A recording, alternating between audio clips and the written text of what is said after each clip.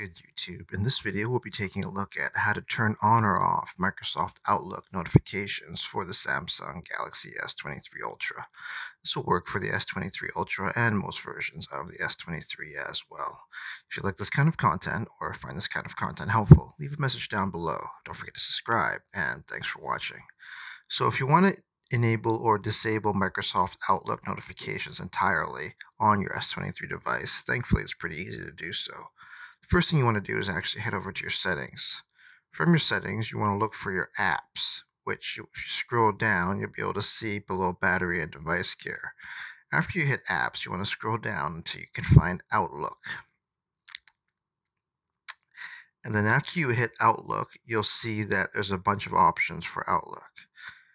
From the Outlook menu, you want to hit notifications, and then from there, there's a global toggle switch that allows you to enable or disable notifications entirely for Outlook.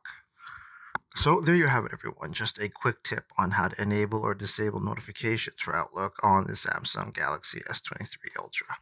If you like this kind of content or find this kind of content helpful, leave a message down below. Don't forget to subscribe, and thanks for watching.